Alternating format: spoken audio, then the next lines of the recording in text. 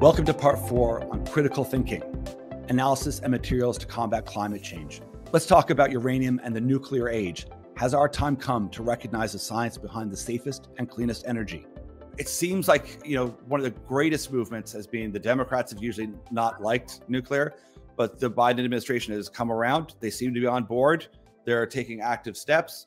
Yeah. This is a huge, and for someone like myself, and I mean, you've been in this for a long time, it must be frustrating to have the conversations, to see where we need to go and think, why are we not taking steps? Why is this bill not being pushed through? Why are we not doing this? We've been talking about it for 12 years or 10 years or however long.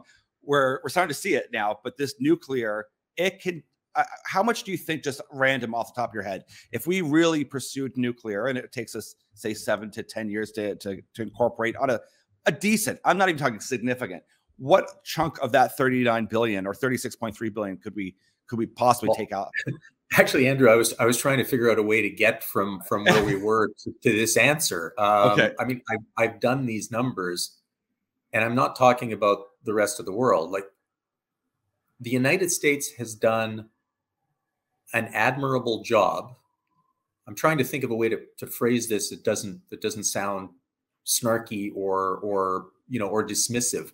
They've done an admirable job reducing carbon emissions in the United States by accident.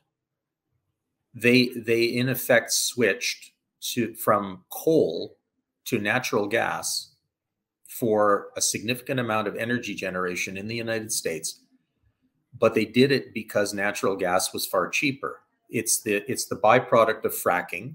They were seeking oil, petroleum for conversion into fuels that we can use to run vehicles on the street. And natural gas was a natural byproduct of that. And they had more than enough of it. So this pushed the price of natural gas down dramatically. It became cheaper to generate electricity burning that than it was to dig coal out of the ground for that specific purpose and burn coal. Natural gas happens to be a little bit of carbon and a lot of hydrogen. So in effect, you're burning hydrogen and you produce about half of the amount of carbon dioxide emissions that you would by burning coal alone. Great. But frankly, if it turned out that natural gas was some kind of super carbon emitter, and it might be because, in the end of the day, methane is a really good greenhouse gas, and we're not really sure how much methane is ending up in the air and causing problems in this climate change vein as well. But even if the natural gas itself were emitting 3 times as much carbon dioxide as coal, I don't think it would have mattered because it's cheaper. So the United States would have gone in that direction anyway. All that said, there are countries out there like China that produce a dramatic amount of their electricity burning coal. They don't have the natural gas reserves to be able to convert to using natural gas. And so if you staged a program to convert a significant amount of the plants in China, take those carbon plants, those coal burning carbon fired carbon emitting plants offline and replace them with nuclear, I think you could move towards a 10 or 15% reduction in global carbon emissions. So that's 10 or 15% of the total, simply by addressing those few plants in China, in India, and the few remaining in the United States. That's a huge chunk. That's a huge chunk. Whereas if we look at something like one of the Biden government's favorite little bugaboos and one of our favorites in Canada, we're going to sell nothing but purely electric vehicles by some date in the future that some other government might change because, they will. If you look at vehicles, well, let's look at transportation generally worldwide. You mentioned earlier the 2021 figure for carbon emissions was something around 36 billion tons of CO2 equivalent. About only 15%, estimates vary, but 14 to 17%, let's say, of all those emissions come from transportation. But that transportation isn't just the passenger vehicle that you and I drive around the road.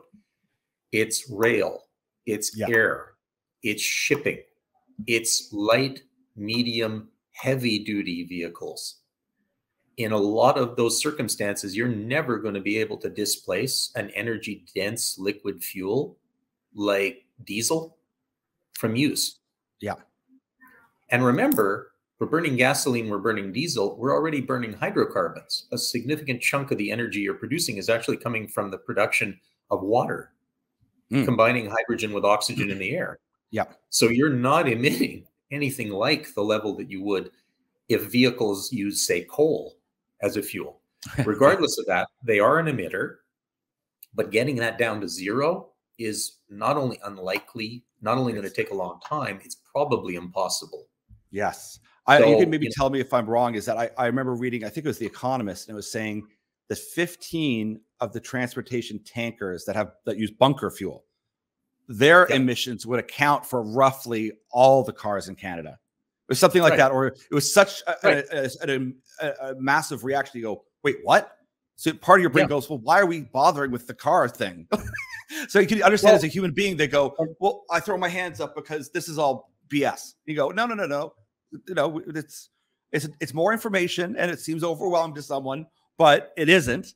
But it does show there are certain areas where we certainly need to focus on, and harness quicker than others. But it's okay. The way I look at, say, the car is the North American economy really runs on cars. If you can convince the public that the car thing, then we can go ahead and shift the economy that way. If you have no pull, if they say hands down, no, we won't do the car thing, we won't go electric, then you go, okay, we've got a real problem now. But since they have adopted it, that's a huge step mentally and also economically to go, we can now shift.